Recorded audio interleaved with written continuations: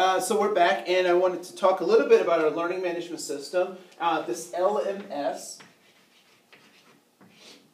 And we've talked about the difference between an LMS and a CMS, which is a content management system. The basic difference is that the content management system is not trying to assess teaching and learning.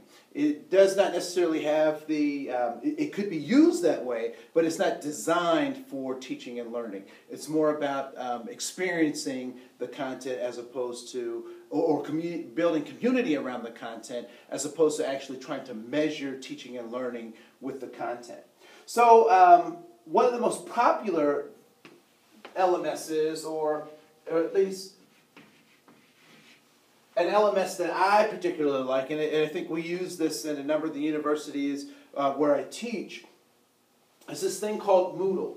And Moodle is the Modular Object-Oriented Dynamic Learning Environment, right? Someone went to great lengths to try to make this word Moodle. So so Modular Object-Oriented Dynamic Learning Environment. And I think that the key points of this would be dynamic and then learning environment. And when we talk about the dynamism of this, Moodle is what we call open source. What that means is that there are volunteers, people who have dedicated their time, created this community where Moodle is at the center of that community. A community of teachers and learners who said that we can actually really make an impact in the world by creating courses for people online, or giving people the tools to do that. And so Moodle has become very popular because it allows, at low to no cost, it has allowed people to create these learning management systems that are pretty dynamic in terms of the scalableness of it, the functionality of it, the ability to make money as using this this learning management system. It's really revolutionized, particularly places, parts of the world that don't necessarily have access to lots of technology, but can get access to this and can use this for learning in remote areas. So, so the open source idea is that as a community we make things better, kind of like Wikipedia, where people add to the community. Moodle has a community that is very much like that as well.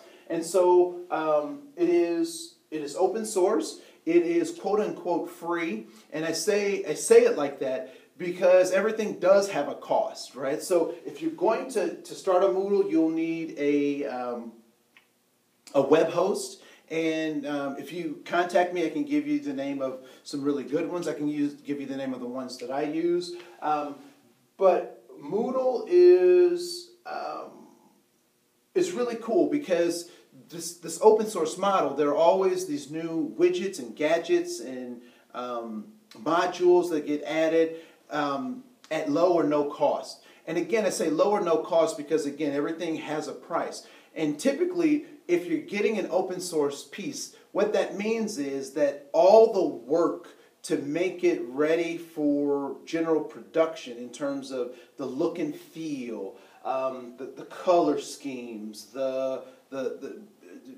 down to the content, you have to actually provide yourself, and you have to create the human beings to take the skeleton of a program and actually shape it for your needs. And so there is Moodle.org, but there's also Moodle.com that offers services, paid services, to help people to build the Moodle for their organizations the way that they want.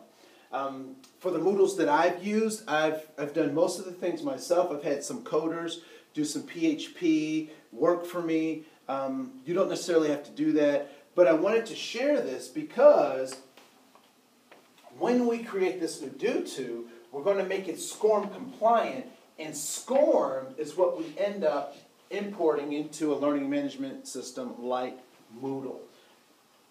There are some other proprietary learning management systems, but they also use Scrom.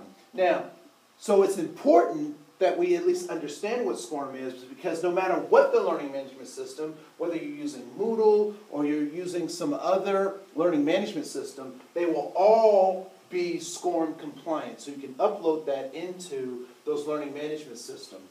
And again, Udutu is a great course creation tool. And what I would do, and again, and this is what I tried to encourage you to do as a part of this particular project, is start with a PowerPoint.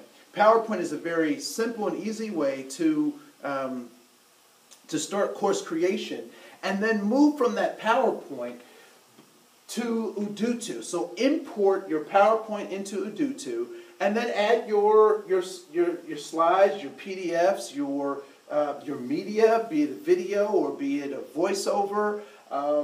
You can add all those things and then add your assessments, and for the most part, you're ready to go. And so once you've done that, you can export that Scrom, and then it's ready to upload into a Moodle. And so what I'm looking for in your final project is I'm looking for how did you use media in your Udutu, how did your PowerPoint slides look, what are your assessments? And typically I like multiple choice questions because I'm not really trying to trick my students, but I do want to understand what their comprehension level is and what I'm trying to share. So these are the three concepts that we'll be talking about this week. If you have any other questions, please give me a call. I'm more than happy to entertain any of them, and I look forward to our time this week. So this is Andre, and I will see you later. Thanks.